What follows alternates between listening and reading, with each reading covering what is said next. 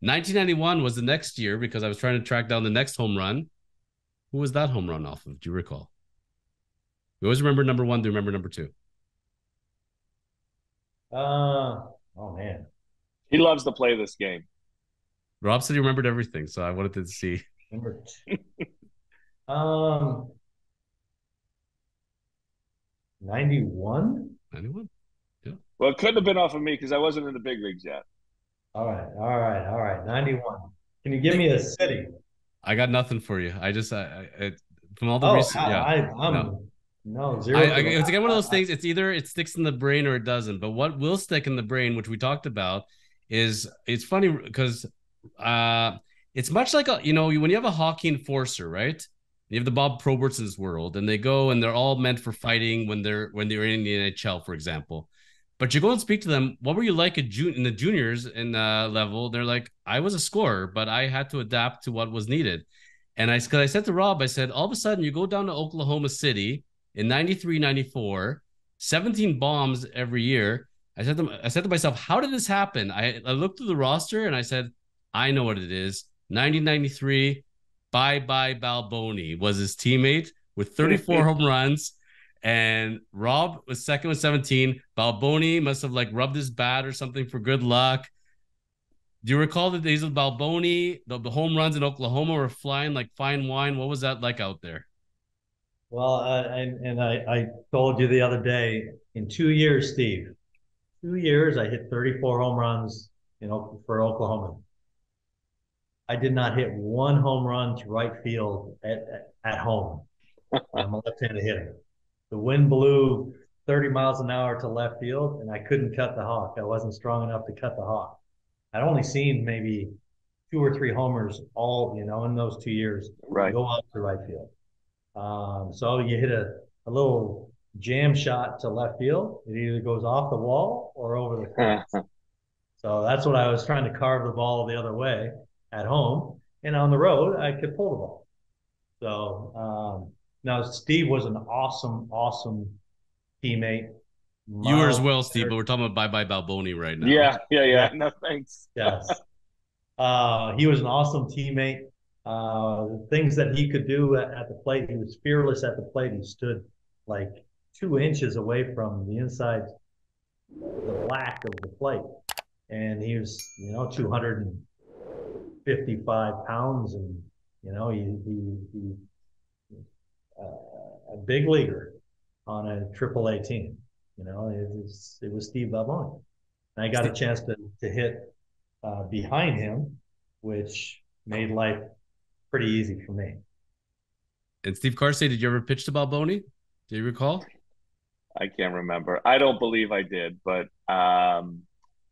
he might have snuck in there somewhere. The bat looked like a toothpick in his hands. He was massive. Like I But those are massive. the guys today that they love, right? I mean, the Dave Kingmans, the Balbonis will give you the 3-run homer, strike out 200 times. Like it used to be an embarrassment for players to strike out and walk back to the dugout. Now it's commonplace. It's like, oh, the Joey Gallos and the Kyle Schwarbers. Hey, he's going to hit me 43. He's going to get an OPS. He's going to walk. As long as he gets on base and hits home runs, we're okay. If he strikes out 200 times, that's fine with us too, just because the way the numbers dictate the game today, and that's how it's has changed a little bit. I mean, I'm going to exaggerate a little bit, but Kyle Schwarber, hitting under 200 somehow still has like a 400 on base percentage. The man either walks or home runs. There's nothing in the middle with him. And he hits his 50 bombs or so, and people love him. And he's a leadoff hitter. I mean, like a 170, 180 leadoff hitter, but he's got his value. And anybody who watched the playoffs last year and in previous years, the guy's magical. He's absolutely magical. And other people besides Balboni, Rusty Greer, Dan Peltier, another name from the books, another rookie that couldn't miss, and you just never, never, ever know. Now, fast forwarding now, because we're going to jump a little bit timelines back and forth. We had Kareem Garcia on and talked about his baseball odyssey and made it over, I believe, to Korea. Played in the Mexican League, and you made it over to Japan. There was a baseball movie called Mr. Baseball with Tom Selleck, and they said to him, "You've been traded out east." He goes, "Cleveland?" And they go, "No, the Far East." How did you make it to Japan? And by the way, 25 and 26 bombs out there, Steve. Small ballparks, and how did I get there? How did I get there? I watched the movie. I watched Mr. Baseball. Seriously? And just like that. No, swear to God. I was joking. No, Okay. no. This is swear to God. I watched the movie, and the next day I came in, and Benny DiStefano was one of my teammates in AAA. I was in Oklahoma City. Benny DiStefano. I said, "Hey, Benny, I watched Mr. Baseball. Is that like for real, or what went on in the movie?" He goes, "Yeah, Deuce, you'd really like it over there." And that was the very first time that I ever even thought that, oh, maybe that would be kind of cool. Well, 2 months later, there was a Japanese scout at our game. And I got a call from a Japanese agent if I had any interest in going over there. And that's kind of just how the ball rolled. At the end of the year, I got taken off. I got put on. I got sent down from Texas. Let me back up. Sorry, I got sent down from Texas to Oklahoma City. So I got taken off the 40-man roster. At the end of the year, the baseball strike was in '93. I got put back on the big league roster so that I didn't have to get paid for September. All right, play the game, play the shell game. Okay. At the end of the year, I got taken back off the roster when the season was over. So they essentially put me on strike. It was like I went into my manager's office and said, what do I do? And he said, well, I guess you just go home. Okay. Well, right at the end of the season, I got a call from the Japanese agent again, and they offered me a 2-year contract to go over to play in Tokyo.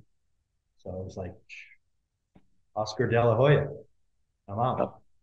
Well, Kip Gross was probably aware of this because he decided to go a year early and trailblaze for you a bit because he played with the Fighters, the Nippon Ham Fighters of the Japanese League, and he was there 94 to 98. You show up there. I assume he was your best friend and showed you around? I didn't see Kip very much. Oh. He was starting pitcher. He was on his own program. He did his thing. He lived next to me in the apartment complex that we lived in, but I very rarely saw him during the course of the season. In spring training, yes, but he was on his own program. He came and he pitched, and when he didn't pitch, he didn't really have to go there. He could go to the minor league complex and work out, and it was just they gave us a lot of leeway as far as our own program and what we're used to doing, and just show up and help the team win, and be a good teammate, have the wah, which I thought I did a pretty good job of that. Totally different scenario. You are there to help them win. Period. It may have changed since then, but back then we only had 3 foreigners, and it was either you pitch good or you hit good, or next. Very similar to winter ball. Yeah, absolutely, and I was okay with that. I played 4 years in Venezuela, and it was play well, help us win, or go home. Yeah. Dave Justice, gone from my winter ball team. Greg Vaughn, gone from my winter ball team. And these guys were super big league players, but the standard is totally different. Totally different when you go in the foreign leagues. Now, over your career, Rob, played with Toronto, the California Angels, not the Los Angeles Angels of Anaheim, not the Anaheim Angels, but actually the California Angels, which were my favorite version of the Angels, Texas, Seattle, Philadelphia, and Montreal. Quick lineup of the names that you have played with over your career. Some of the big names: Blyleven, Jim Abbott, Pudge Rodriguez, Jose Canseco, Palmero, Juan Gonzalez, Chris Carpenter, Ken Griffey Jr., Edgar Martinez, Raul Ibanez, Scott Rowland, Bobby Abreu, Kurt Schilling, Fernando Tatis Sr., Vladimir Guerrero Sr., Milton Bradley, remember him? Tim Raines, Will Clark, and Kevin Brown. You played on some pretty stacked teams. I can imagine walking into that Texas dugout. I know Steve played with Texas as well. Something magical about that era, about the Rangers, as far as that heavy hitting lineup. Um, from those names I said, anybody stick out as far as people that either you roomed with or hung out with a lot? Oh man, stories about almost every one of those guys. Almost every one of those guys. You want to start with Jose Canseco? Canseco, he wanted to be the dealer in blackjack. Oh, I was like, what? Wait, wait, wait, wait, wait. Where are we going with this? Yes, no, he was the bank. Blackjack. Okay. Blackjack, yeah. Okay. He was a really good teammate. He really was. He was down to earth, and you could talk to him. Did Steve, you ever get a chance to play with him? Yeah, in Oakland, I did in right? 1993 when I got traded from Toronto to Oakland. The last couple months of the season, I was able to be a teammate of his. Yeah, and I don't know what he was like in Oakland, but when I joined the Rangers, obviously it was Jose Canseco. He was the dude. Man, he was pretty easy going. He really was. I had just like zero issues with him. Then, 15 years later, I saw him again. He was the same, yeah, he got into issues. Yeah, everyone's got issues. But, I didn't have any problem with almost any of my teammates throughout the course of the year. Or, I'm sorry, throughout the course of my career. So a lot of these guys, let's see, who else? You give me a couple more names. So Randy Johnson, Vladdy Senior. Vladdy Senior. Let's do Vladdy Senior. Sure. Vladdy Senior. We're in Montreal, and it's a 7:05 start. Well, at 7 o'clock, what do they do at 7 o'clock? They play the national anthems. So American and Canadian national anthems. Well, at 7 o'clock, where is he? He's playing home run derby on on his little TV that he had, his little, I don't even know, PlayStation or whatever. Sega Genesis at the time. Yeah. And he's playing home run derby. And I was like, dude, what are you doing? And I'm an old guy at the time. I said, dude, what are you doing? He goes, I just got to go deep a couple times. And he's on his way out. It's 7:04. And he's running out of the clubhouse, putting his hat on, tying his belt up, and he runs out to right field. Like, that's how gifted the dude was. It was like, okay, no big deal. Griffey never really played catch. He just, this side. Mm-hmm. It didn't, I very rarely saw him play a lot of catch. He wanted to hit and hit and hit, but he didn't stretch. He didn't do anything. He just, all right, let's go play. Game on. Gosh, all those names, it's, I'm very, very fortunate to have played with those guys, and you sit back and you think about it sometimes, and I don't relish on it. I don't, if you were to walk by me on the street, you wouldn't know that I, played the big leagues or did whatever, blah, blah, blah. But just the experiences of being in the clubhouse and watching these guys work, I'm very, very fortunate. And Steve, several of those names, I assume, were either teammates of yours or opponents on other teams where you faced. Baseball's a very small world, especially when you are in that same era, right? Yeah, no doubt. I mean, Ricky was a teammate, Canseco, a bunch of guys in Oakland in the early years, the Dave Stewarts, the Carney Lansfords, the Mike Bordicks, Dave Henderson, who I'm sure he's played with or run across. It's just it's one of those things, when a guy plays 2 or 3 generations and in the decades of the 80s and 90s, you get to watch them play, and then you get to play against them. Same with the 90s and 2000s. It's very similar. But yeah, we've come across many a great players and played with many a great players throughout our own careers. Especially when you play for as long, across as many levels. Rob, 19 seasons. Only 12 Canadians have ever reached that level. That's quite a distinction. 197 bombs, 816 walks, 267 average, 359 OBP, 449 slug. Very nice numbers. Nothing to scoff at, and certainly one to be very, very proud of. You and Denny Boucher are the only people to start with the Jays and with the Expos. All these funny little baseball stats. Philadelphia, August 1999. You have a distinction of a very special game. How many hits in one game? 5. 5. I think that's the night I faced you, Steve. 99. I was in Cleveland.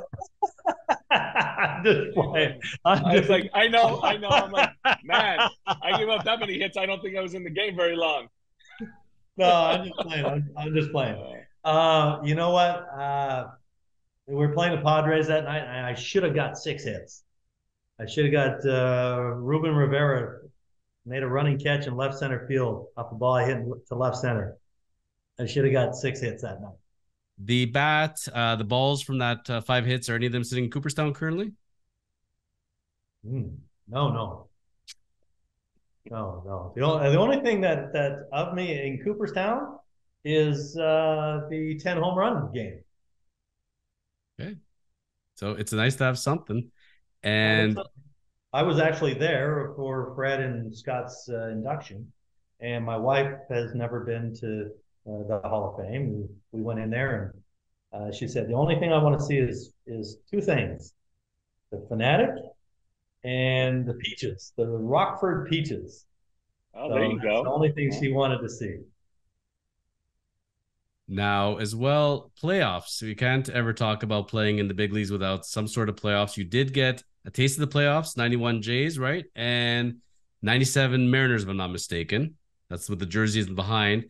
I got to tell you, I was outside the Twins clubhouse when they beat the Jays to advance. And Scott Erickson and Kirby Puckett came out several hours afterwards. They did not come out of the clubhouse right away. And they were smiling and pretty red in the face and very happy. But what is the feeling getting to experience the playoffs when, I think at the end of the day, anybody who's ever played sports wants to advance, wants to win it all. So how did it feel being able to make the playoffs with those 2 teams? Well, obviously the goal is to win a World Series. That's the goal. When you start in spring training, everyone starts 0-0. It's like, oh, this year we're going to do it. This year we got a chance. Well, everyone does have a chance. But to get to a playoff scenario and not win a World Series, that leaves that ride home, because I used to always drive home. And wherever I, whether I was in Seattle or Texas or at the end of the year, I drove home, and the season was over when I hit the door at home. So I got a chance to reminisce and evaluate and what am I going to do. And as soon as I got home, that was it. I didn't think about the season. I prepared for next season as far as mentally. But in the minor leagues, we won championships. As a coach, won a championship, and it's no greater feeling than to go from the beginning of spring training when you got a chance to win something and actually win it, and actually go through the season, all the ups and downs, all the aches and pains, and all the trials and tribulations of a season, and actually at the end of the year be the champion. Now, is there any kind of bittersweet feeling knowing as a Canadian that they wanted it 92, 93 and saying, why couldn't I just been there 1 year later? Anything like that? Any thoughts go in your mind that way, or no regrets? No, none whatsoever. I had a role in 92. I was actually with the Blue Jays in 92. and I was traded at the deadline for Mark Eichhorn. Um, I had a role on that team. I had 21 at bats. Steve, how about that? I had 21 at bats August 1st. I'm in the big leagues all the time. I'm not on the DL. I'm the fifth outfielder. I had more defensive innings than I had at bats.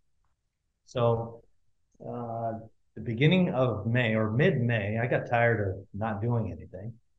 So I asked our equipment manager, Jeff Ross, I said, Jeff, can you order me some catcher's equipment? He was like, okay, but what for? I said, well, I'm going to catch the starters' pens. He said, all right. So he ordered me a full set of gear. I went down, I caught Dave Steve, Morris, who else was there? Jimmy Key, all the starters. I caught all their pens. So who did I kind of take the workload off? Greg Myers and Pat Borders. So I had a role in helping, our starters, because they would have had to do that workload. And they don't like to catch bullpens. I wore it, and I would run out there. Dwayne Ward used to piss me off, by the way. So when he came in the game, it almost never failed that Borders was either on base or getting dressed, or it was Myers down in the bullpen or somebody. Somebody had to go out and catch Ward up when he came in the game. So he's grunting, snorting, and his first pitch was always in the dirt. Always in the dirt. And he's throwing a 95-mile-an-hour bowling ball. And it's like, dude. And I asked him one day, dude, I mean, all I got on is a mask. That's in first pitch. And I just started just letting it go. If you're gonna do that, just I'm not gonna block it or anything. I'm not gonna go out there full gear. I just only had a mask on. So that being said, he goes, well, I want to make sure the ball's down. I get it. Totally get it. But I at least felt like I had a role on that team. I played defense, and I worked, did what I had to do during the BP, and